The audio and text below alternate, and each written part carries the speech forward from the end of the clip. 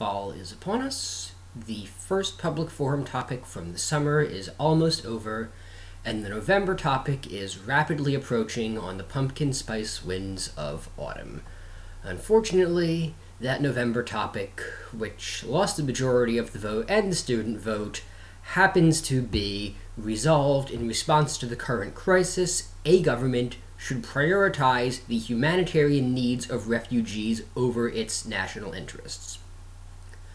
This is a topic that sounds like it was developed by committee because it was. There's a lot of different words inserted into this topic and a lot of different ideas inserted in that kind of work at cross purposes, and one of the unfortunate end results of that is that each team has one tautology they can collapse down on. One side can define the topic in such a way, and be correct in doing so, as to make it non-debatable.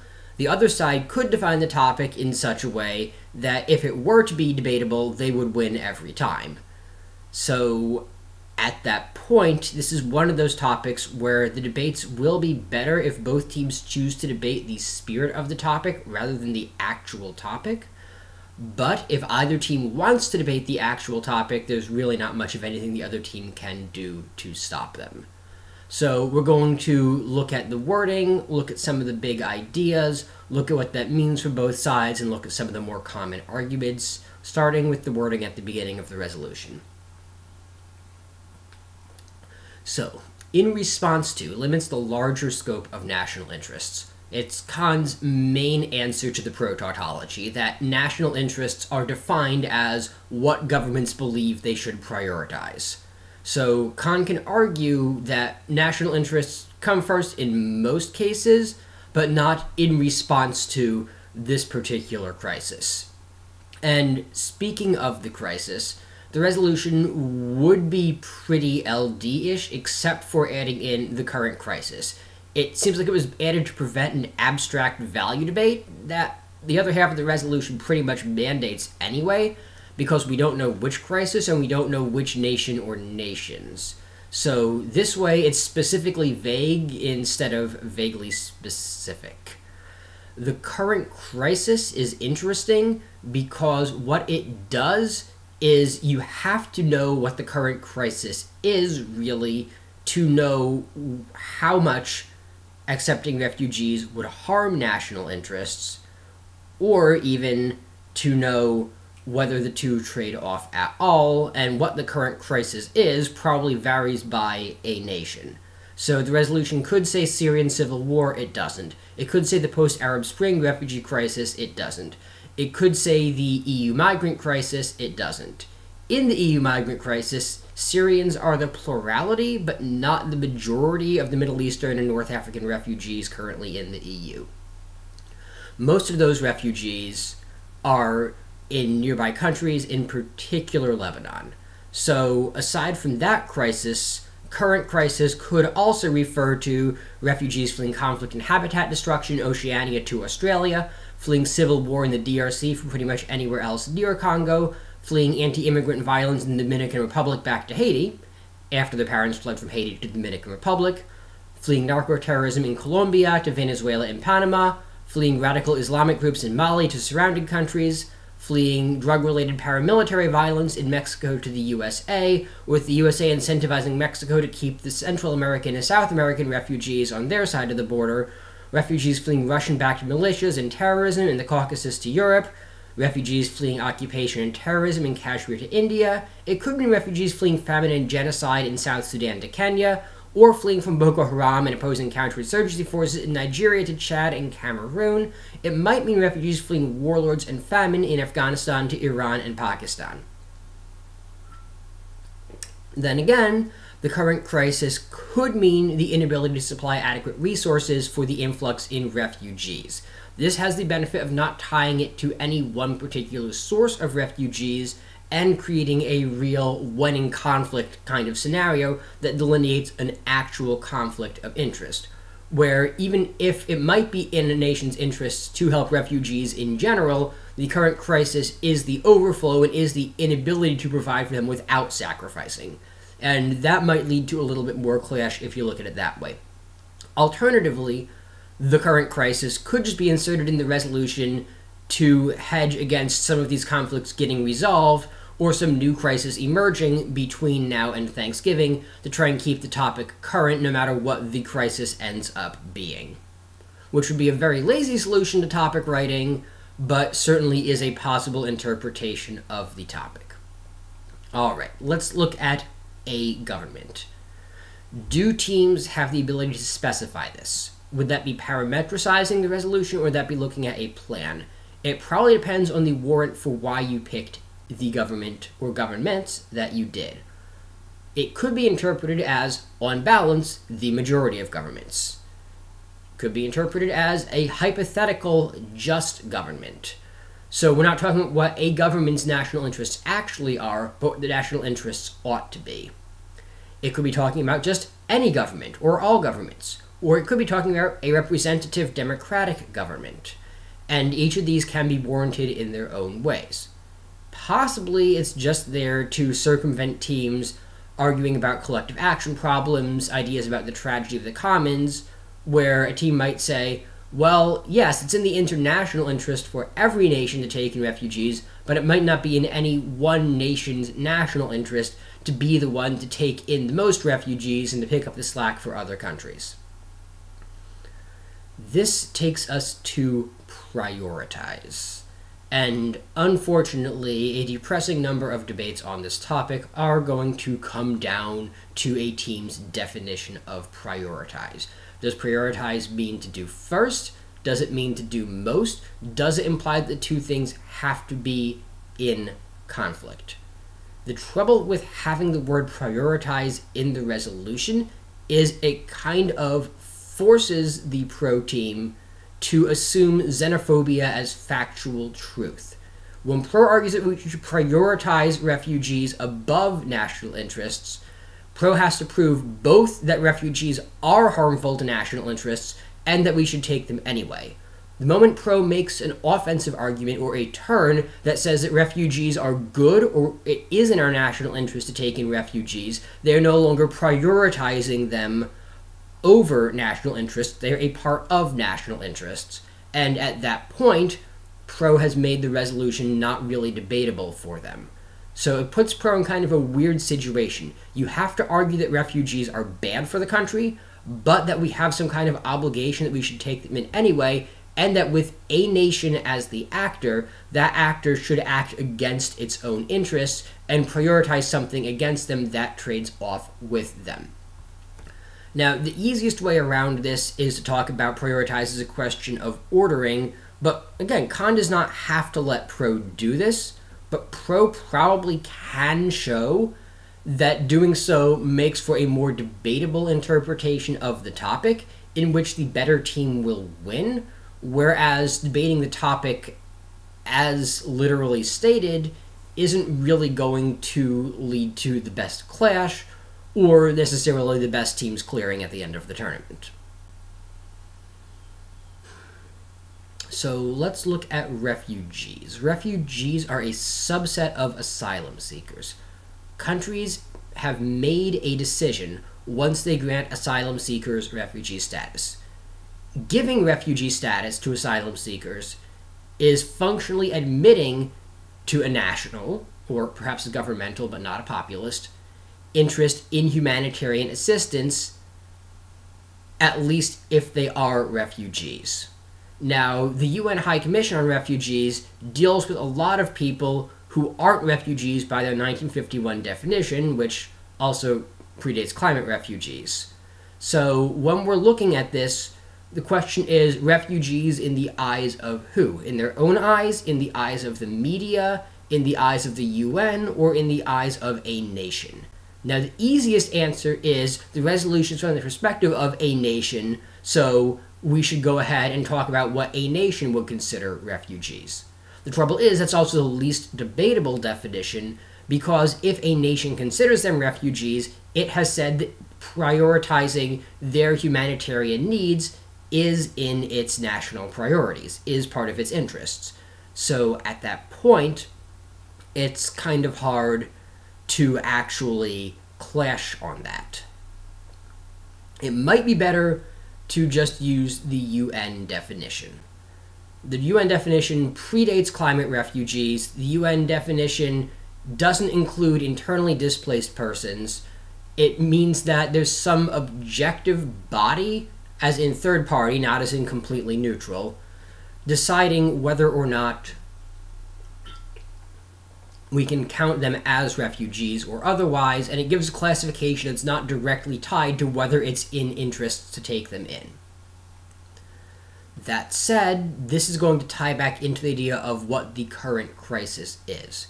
And teams can try and exclude groups just by saying, well, this isn't part of the current crisis the resolution is talking about because these people aren't technically refugees.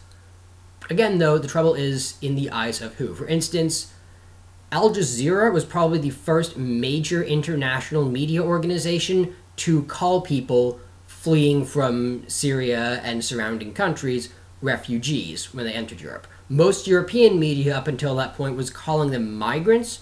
Now the split is more even. There's a lot of different terms being thrown around. Either way, the important thing is to remember that these are people that we are talking about, and that the language that we use should reflect that. There's a lot of sources which sound great for either side because they're really strongly worded, but at the same time are going to talk about, like, a swarm of unwanted mouths, and that's the British Prime Minister, all the way down to, well, the kind of topics that the worst con teams are running on September, October. Those sources will also have something awful to say about this topic as well, but when in doubt, call them people. So when we're looking at this kind of national interests, we are looking at humanitarian needs as well. We talked about refugees before talking about humanitarian needs because defining refugees is important to that, but I want to step back a couple words and talk about humanitarian needs. Now, humanitarian needs are a pretty broad spectrum. They include but are not limited to asylum. In many cases, these are basic, easily affordable needs. We are talking about food, we are talking about water, we are talking about electricity, we are talking about shelter. These are things that pretty much any country can provide, and that if all countries provided equally, wouldn't really be a problem for any one country to provide. In the status quo, merely providing baseline humanitarian needs is a big stretch for Lebanon, whereas other countries are definitely able to support all the refugees they are willing to take in, and probably quite a few more, but are attempting to start small and then ramp up from there. Aside from that, when we are talking about national interests, the real question here is, do we mean the interests of the people, the government, or the country, and how do these differ? Because, again, Pro has to argue against national interests, and they don't want to argue against all three. They want to define it as one of the three and argue that it is in the interests of the other two, even if it is against either publicly stated national interest or against popular sentiment. So in either of those situations, Kant can argue for the other side, or it can simply try and define national interest in the other way, which is part of why I said that if a team wants to force you to debate the actual topic, there's really no way out of a definition debate. Really, a lot of this just comes down to not whether or not refugees are in the national interest, but whether or not you have an obligation to take in refugees, even when they could conflict with your national interest. Now, again, that's not the actual wording of the topic, but that's what a lot of teams are going to end up debating, just because otherwise there's not too much to clash on besides definitions. Most of the drawbacks depend on what the current crisis is. It's not a blanket statement that you should always take in refugees, no matter how harmful they are to your national interests. It's not a blanket statement that national interests should always come before refugees. It's a question of, in the current crisis, does the current crisis's mix of harms and benefits mean that we should prioritize our national interests over humanitarian needs of people who we have said we have a national interest in prioritizing the humanitarian needs of. So even that's kind of messy. But really, without looking at national interest and without looking at refugees, it's kind of hard to decide what are we actually debating about here.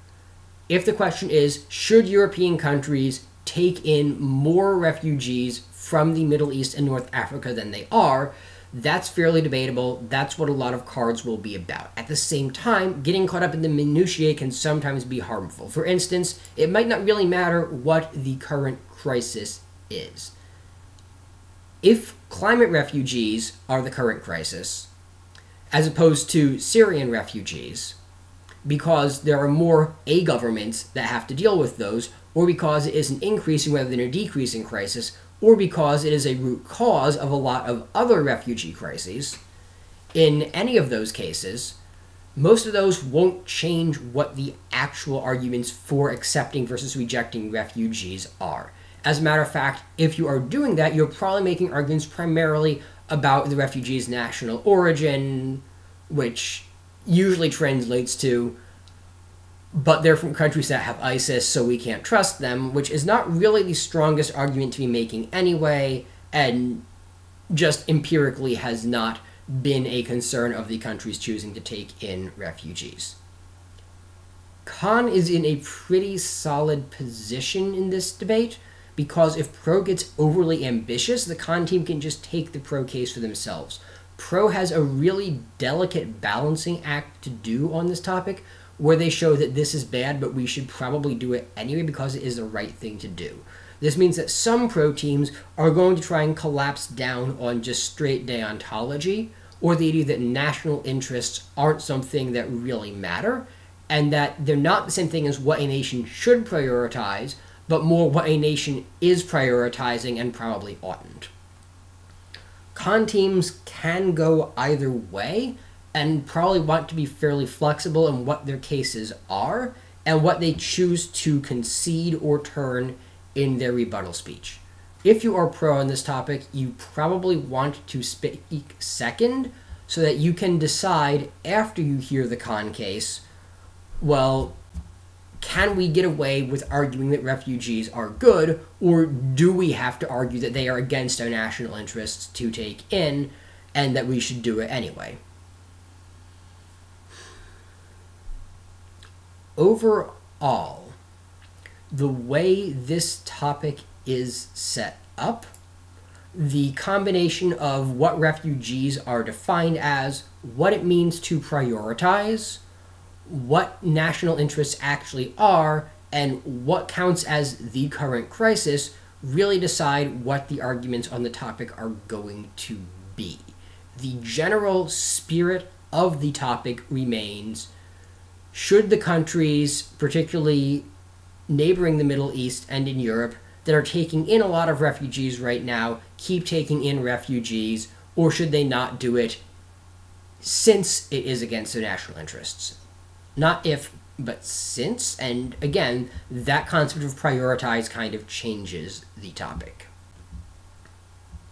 This also means that most economic data, most statistics, most arguments like that that try to prove whether or not refugees are good or bad are unfortunately beside the point of this resolution. We don't really care whether or not they are helpful or harmful. We care about, since they are harmful, should we do this anyway?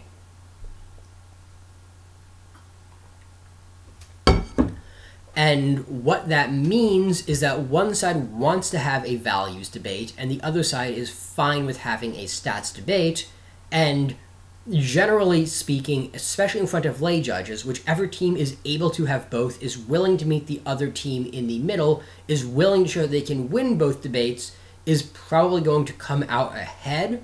But overall in this topic, I'd probably just rather be con the majority of the time, even if it means I always have to speak first. Pro's just kind of caught in a bad place in this topic. They do have one definitional collapse they can use, but it is so blatantly abusive, even if it is literal wording of the resolution, that very few judges will actually buy it, and it will look like they're trying to not have a debate. Con has a collapse that it looks like pro is asking for, and that they can spin as a flaw in the pro case. And even though it's just as mandated by the topic and just as much of a problem for the other team, it doesn't seem as sketchy to judges, and it seems like pro has a way out of it, but that they would have to curtail their own offense significantly to take it.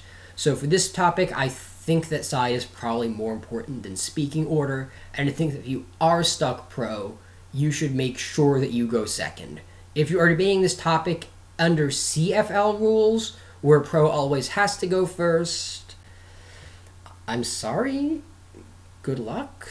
There's really not a whole ton you can do except invite the other team to debate the spirit of the topic and make it sound like they're trying to do something else when they debate the actual topic. If you have questions about specific contentions, by all means, leave them in the comments or message me, and I will try and get back to you on those. If there are enough to do a follow-up, I will do a follow-up. Otherwise, I will see you at the end of November, at the end of October, when we discuss the December topic. Best of luck on this topic. Catch you then.